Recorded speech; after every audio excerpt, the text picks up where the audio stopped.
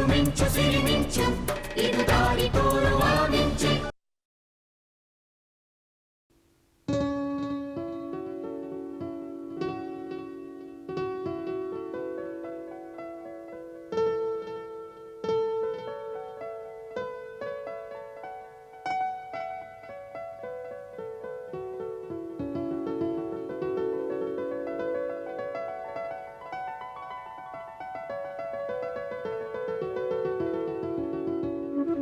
ಕಾತ್ಯಾಯಿನಿ, ಈಗ ನನ್ನನ್ನು ಈ ದೇವಸ್ಥಾನಕ್ಕೆ ಯಾಕೆ ಕರ್ಕೊಂಡು ಬಂದೆ?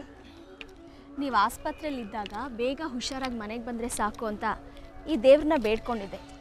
ನೀವು ಹುಷಾರಾಗಿ ಮನೆಗೆ ಬಂದ್ರಿ, ಅದಕ್ಕೆ ಇಲ್ಲಿ ಕರ್ಕೊಂಡು ಬಂದೆ. ಓ, ಹರಕೆನಾ? ಒಂದು ರೀತಿಲಿ ಹಾಗೆ. ದೇವ್ರ ಮೇಲೆ ವಿಶ್ವಾಸ ಇರಬೇಕು, ಒಪ್ಕೋತೀನಿ. ಆದರೆ ಈ ಹರಕೆ, ಕಷ್ಟ ಪರಿಹಾರ ಇಂಥದ್ದನ್ನು ಮಾಡ್ತೀನಿ ಅಂತ ದೇವರಿಗೆ ಆಮಿಷ ಒಡ್ಡೋದು ನನಗೆ ಸರಿ ಅನಿಸಲ್ಲ. ಅದು ಹಾಗಲ್ಲ ರಾಜೀವ್. ಎಲ್ಲ ದಾರಿಗಳು ಮುಚ್ಚಿ ಹೋದಾಗ ನಮ್ಮ ಜೊತೆಗಿರೋರು, ಕಣ್ಣಿಗೆ ಕಾಣೋರು ನಮ್ಮ ಸಮಸ್ಯೆಗಳನ್ನ ಬಗೆಹರಿಸೋಕ್ಕೆ ಅಶಕ್ತರು ಅಂತ ನಮಗೆ ಅನಿಸ್ದಾಗ ಕಣ್ಣಿಗೆ ಕಾಣದೇ ಇರೋ ಸರ್ವಶಕ್ತಿನ ಬೇಡ್ಕೋತೀವಿ. ನಮ್ಮ ಆತಂಕ ನಿವಾರಣೆಗೆ ನಮ್ಮನ್ನು ಯಾರೋ ಕಾಪಾಡ್ತಾರೆ ಅನ್ನೋ ಸುರಕ್ಷಿತಾ ಭಾವಕ್ಕೆ ಇಲ್ಲಿ ತರ್ಕಕ್ಕಿಂತ ನಂಬಿಕೆಗಳೇ ಹೆಚ್ಚು ಮುಖ್ಯ ಆಗುತ್ತೆ. ನಾನು ಅದೇ ನಂಬಿಕೆಯಿಂದ ಈ ದೇವ್ರನ್ನ ಪ್ರಾರ್ಥಿಸ್ಕೊಂಡೆ. ನೀವು ಬದುಕುಳಿದ್ರಿ. ಅವತ್ತು ನನ್ನ ಮನಸ್ಸಿಗೆ ಸುರಕ್ಷಿತಾ ಭಾವ ಕೊಟ್ಟ ಈ ದೇವ್ರನ್ನ ಒಂದ್ಸಲ ನೋಡಬೇಕು ಅನಿಸ್ತು. ಈಗ ಬಂದಿದ್ದೀವಿ. ಅವನಿಗೆ ಬೇಕೋ ಬೇಡವೋ, ಆದರೆ ನಮ್ಮ ಆತ್ಮತೃಪ್ತಿಗಂತೂ ಬೇಕು ಅವನ ದರ್ಶನ. ಸರಿ, ಹೋಗೋಣವಾ?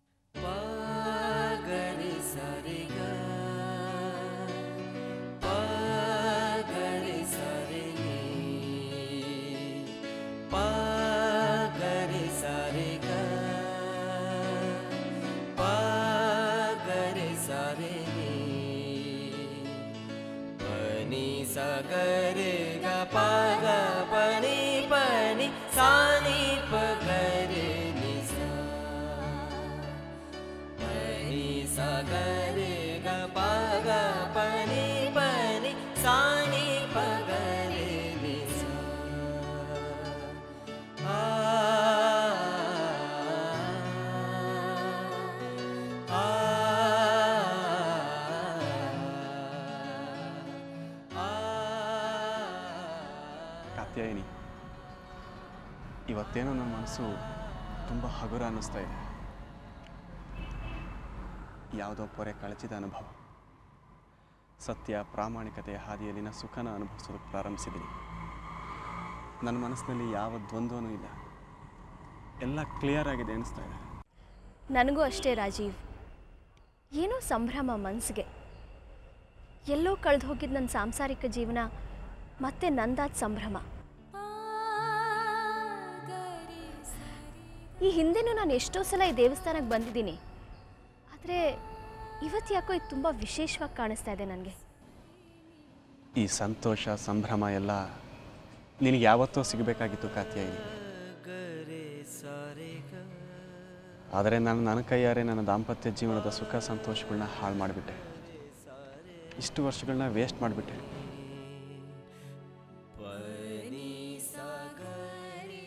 ನೀನು ನನ್ನನ್ನು ಮದುವೆ ಆದಾಗ ನನ್ನ ಬಗ್ಗೆ ಇಟ್ಕೊಂಡಿದ್ದಂಥ ನಿರೀಕ್ಷೆಗಳನ್ನ ನಿಜ ಮಾಡೋಕ್ಕೆ, ಅವತ್ತಿನ ನಿನ್ನ ಕಲ್ಪನೆಯ ವಿಶ್ವಾಸಾರ್ಹ ರಾಜೀವ್ ನಾನು ಆಗೋದಕ್ಕೆ ಇಷ್ಟು ದಿನ ಬೇಕಾಯಿತು. ಹೋಗಲಿ ಬಿಡಿ, ನೀವು ಬದಲಾಗದೇನೆ ಇರೋದಕ್ಕಿಂತ ಲೇಟಾಗಿ ಬದಲಾಗಿದ್ದೆ ವಾಸಿ. ಆದರೆ ಈ ಅವಧಿನಲ್ಲಿ ನಾನು ತುಂಬ ಕಳ್ಕೊಂಡ್ಬಿಟ್ಟೆ. ಮುಂದೆ ಪಡಿಬಹುದಾದದ್ದು, ಪಡೀಲಾರದ್ದು. ರಾಜೀವ್ ಪ್ಲೀಸ್, ಮತ್ತೆ ಹಿಂದಕ್ಕೆ ಹೋಗೋದು ಬೇಡ. ಮುಗೀತು ಆ ಅಧ್ಯಾಯ. ನಾವೀಗ ಹೊಸ ಜೀವನ ಶುರು ಮಾಡೋಣ, ಹೊಸ ಕನಸುಗಳನ್ನ ಕಾಣೋಣ, ಸಂಭ್ರಮ ಪಡೋಣ. ಕಾತ್ಯಾಯಿನಿ, ಇನ್ನು ಮುಂದೆ ನಮ್ಮ ಜೀವನದಲ್ಲಿ ನಿನ್ನ ಸುಖ ಸಂತೋಷಕ್ಕೆ ಫಸ್ಟ್ ಪ್ರಯಾರಿಟಿ. ಅದಕ್ಕೋಸ್ಕರ ನಾನು ಏನು ಬೇಕಾದರೂ ಮಾಡ್ತೀನಿ. ಸಾಕು ಸಾಕು ಬಿಟ್ರೆ ಚಂದಮಾಮಂತ ನಿನ್ನ ಕೈಯಲ್ಲಿ ಇಡ್ತೀನಿ, ಅಲ್ಲಿ ಮುಳುಗ್ತಾ ಇರೋ ಸೂರ್ಯನ ಸೌಂದರ್ಯನ ಹಾಗೆ ಹಿಡಿದಿಡ್ತೀನಿ ಅಂತೆಲ್ಲ ಹೇಳ್ಬಿಡ್ತೀರಾ. ಸರಿ ಬನ್ನಿ, ಹಾಗೆ ಪ್ರದಕ್ಷಿಣೆ ಹಾಕೊಂಬರೋಣ.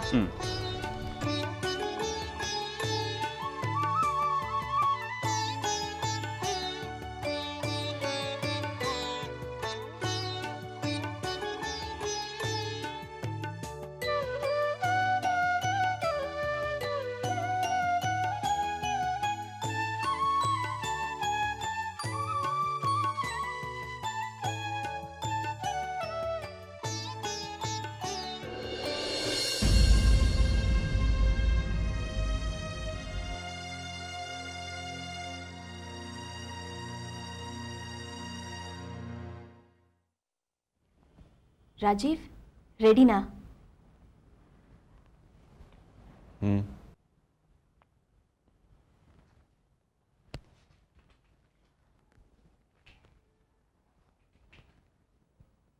ಯಾಕೆ ರಾಜೀವ್, ಲೇಟ್ ಆಗತ್ತೆ ಆಫೀಸ್ಗೆ?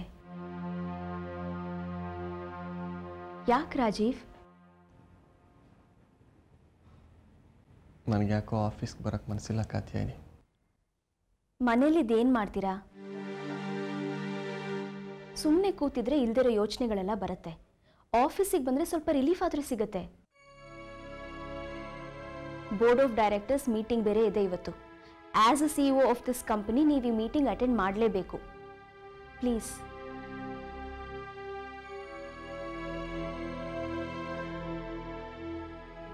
ಓಕೆ.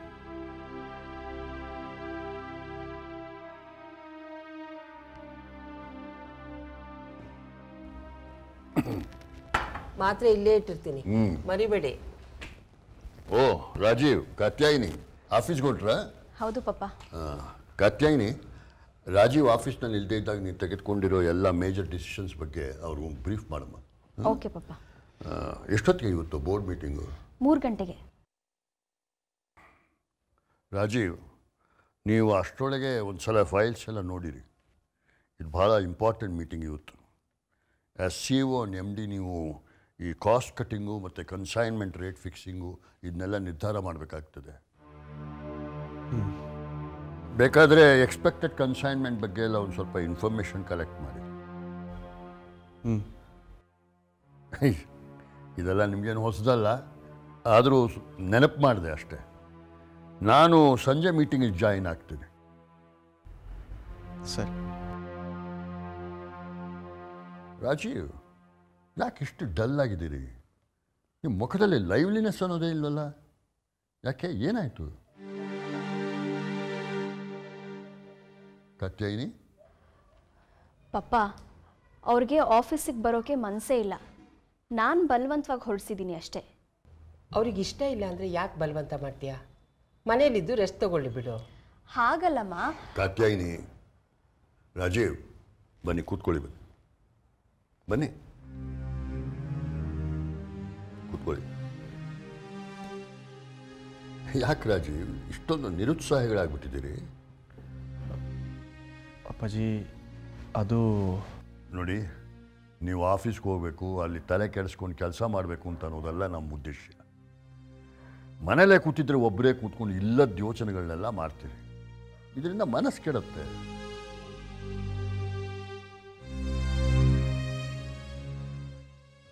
ನನಗೆ ಗೊತ್ತು ರಾಜೀವ್, ನಿಮಗೆ ಆಫೀಸ್ಗೆ ಹೋಗೋದಕ್ಕೆ ಯಾತಕ್ಕೆ ಮನಸ್ಸಿಲ್ಲ ಅಂತ. ಇಷ್ಟೆಲ್ಲ ಆದಮೇಲೆ ಹೊರ ಜಗತ್ತನ್ನು ಫೇಸ್ ಮಾಡೋದು ಕಷ್ಟ ಆಗುತ್ತೆ, ಸಂಕೋಚ ಆಗುತ್ತೆ ನಿಮಗೆ. ಆದರೆ ಎಷ್ಟು ದಿನ ಅಂತ ಹೀಗೆ ಮನೇಲಿ ಕೂತಿರೋದಕ್ಕಾಗುತ್ತೆ ಹೇಳಿ?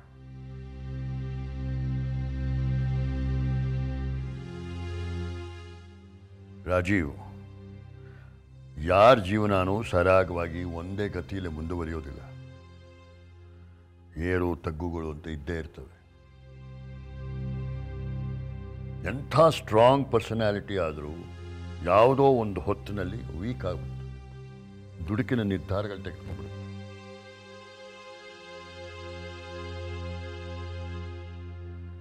ನಡೆಯೋ ಕಾಲು ಎಡವತ್ತೆ, ಹಾಗನ್ಬಿಟ್ಟು ನಡೆಯೋದೇ ಇಲ್ಲ ಅಂತ ಮನೇಲಿ ಕೂತ್ಕೊಂಡ್ಬಿಟ್ರೆ ತಪ್ಪಾಗತ್ತೆ. ನಡಿಬೇಕು, ಮುಂದುವರಿಬೇಕು, ಅದೇ ಸರಿಯಾದ ನಿರ್ಧಾರ.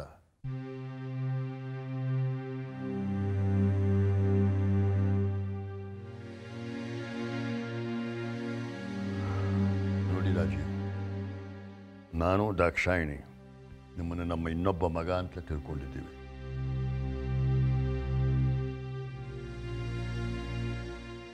ನಿಮಗೇನೇ ತೊಂದರೆ ಆದರೂ ನಾವು ಸಹಿಸೋ ಶಕ್ತಿ ನಮಗಿಲ್ಲ.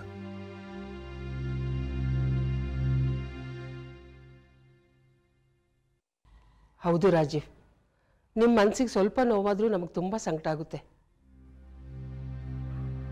ನನಗೂ ಅರ್ಥ ಆಗುತ್ತೆ. ನೀವು ಮನೆಯವರೆಲ್ಲ ನನ್ನ ಬಗ್ಗೆ ಎಷ್ಟೊಂದು ಪ್ರೀತಿ ಕಾಳಜಿ ಇಟ್ಕೊಂಡಿದ್ದೀರ ಅನ್ನೋದು ಪ್ರತ್ಯಕ್ಷವಾಗಿ ನೋಡಿದವನು ನಾನು.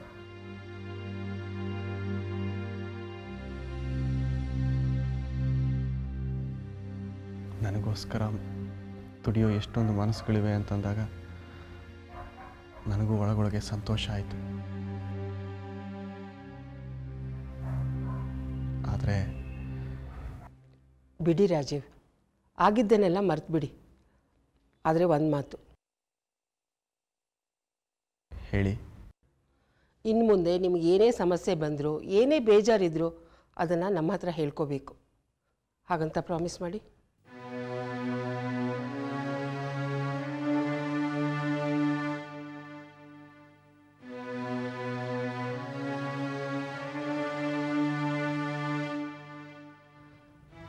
ಪ್ಲೀಸ್ ರಾಜೀವ್.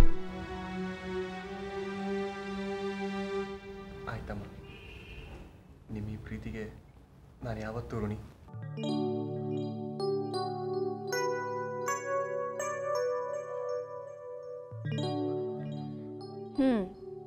ಹೊರಡಬಹುದಾ? ಇನ್ನಾದರೂ ಹೋಗಿ ಬನ್ನಿ.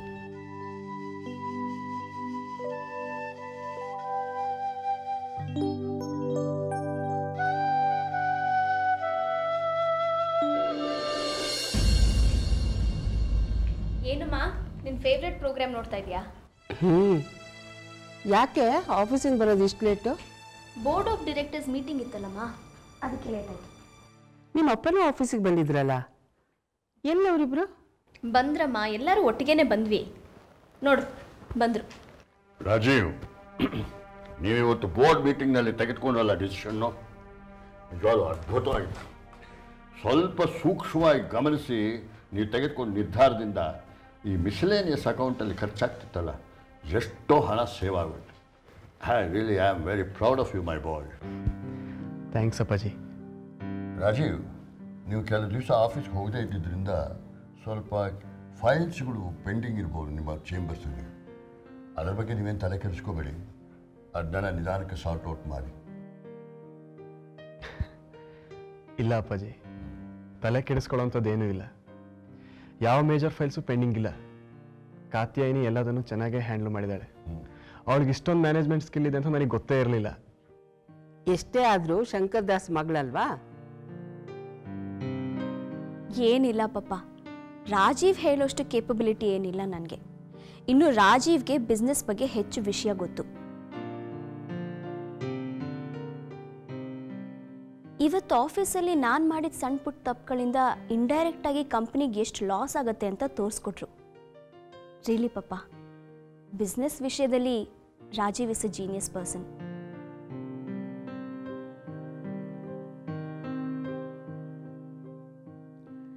ನೀವಿಬ್ಬರೂ ಹೀಗೆ ಹೊಂದ್ಕೊಂಡು ಒಬ್ರನ್ನೊಬ್ರು ಅರ್ಥ ಮಾಡಿಕೊಂಡು ಅನ್ಯೋನ್ಯವಾಗಿ ಸಂಸಾರ ಮಾಡಿಕೊಂಡು ಜೊತೆಯಲ್ಲೇ ಕಂಪ್ನಿನೂ ನಡೆಸ್ತಾ ಇದ್ದೀರಲ್ಲ, ಎಷ್ಟು ಸಂತೋಷ ಆಗ್ತಿದೆ ಗೊತ್ತಾ?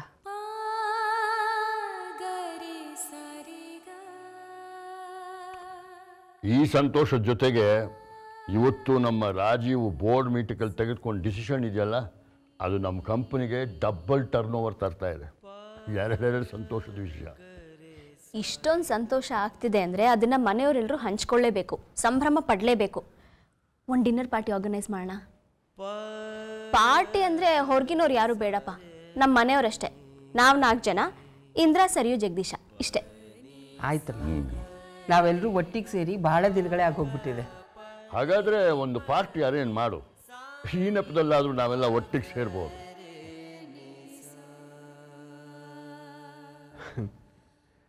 ಹೇಗಿದೆ ನೋಡಿ, ನಾವು ಮನೆಯವರೆಲ್ಲ ಒಟ್ಟಿಗೆ ಸೇರೋದಕ್ಕೆ ನೆಪಗಳನ್ನ ಹುಡುಕಬೇಕಾಗಿದೆ.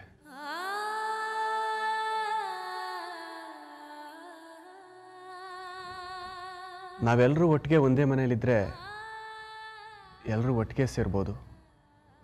ಪ್ರತಿದಿನ ಎಲ್ಲರೂ ಜೊತೆಗೆ ಡಿನ್ನರಿಗೆ ಕೂರ್ಬೋದು.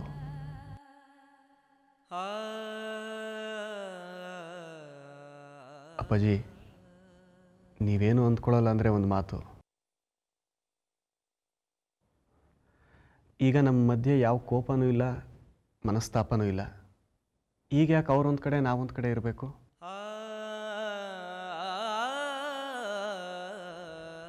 ಜಗದೀಶು ಸರಿಯು ಈ ಮನೆಯಲ್ಲೇ ಬಂದು ನಾವೆಲ್ಲ ಒಟ್ಟಿಗೆ ಇದ್ದರೆ ಸಂತೋಷದಿಂದ ಇರಬಹುದು.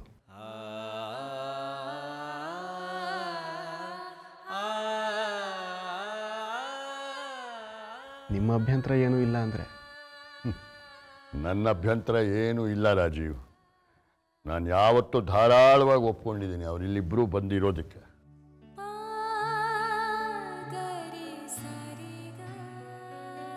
ಹಿಂದೆ ನಾನೇ ಒಂದ್ಸಲ ಅವ್ರ ಮನೆಗೆ ಹೋಗಿ ಕೇಳ್ಕೊಂಡೆ, ನಮ್ಮ ಜೊತೆಗೆ ಬಂದಿರಿ ಅಂತ.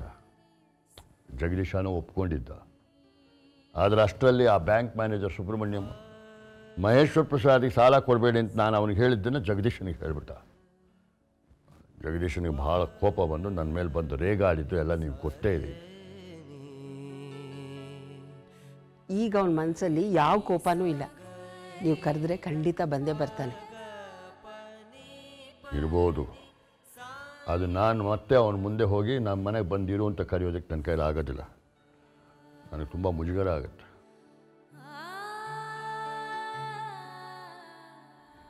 ಅಪ್ಪಾಜಿ, ಜಗದೀಶ್ ಅವ್ರ ಹತ್ರ ನಾನು ಮಾತಾಡ್ತೀನಿ.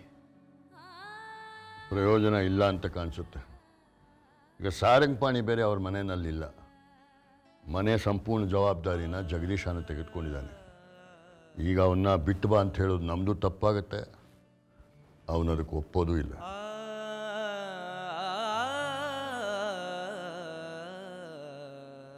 ಇಲ್ಲ ಅಪ್ಪಾಜಿ, ಈಗ ಜಯಕುಮಾರ್ ಚೆನ್ನಾಗಿ ದುಡಿತಾ ಇದ್ದಾನೆ, ಜವಾಬ್ದಾರಿಯುತವಾಗಿ ನಡ್ಕೋತಾ ಇದ್ದಾನೆ.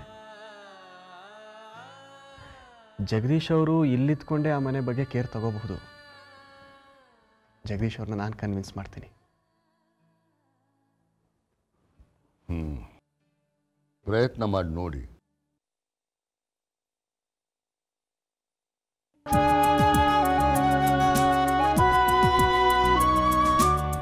ಸೋಲಿನಲ್ಲೂ ಎಲ್ಲ ಮೀರಿ ಮಿಂಚಿ ನಿಂತೆಯ, ಬೆಳಕಿನಲ್ಲೂ ದೂರ ನಿಂತು ನೆರಳ ಕಂಡೆಯ. ಹೆಜ್ಜೆಯಲ್ಲಿ ಹಾದಿ ಮೂಡಿ ನೀಗಿ ಬಂಧನ, ನೀನೇ ಭೂಮಿ ನೀನೇ ಬಾನು ನೀನೇ ನಂದನ. ಮಿಂಚು ಮಿಂಚು ಸಿರಿ ಮಿಂಚು, ಇದು ದಾರಿ ತೋರುವ ಮಿಂಚು. ಒಳ ಮಿಂಚು ಮಿಂಚು ಸುಳಿ ಮಿಂಚು, ಇದು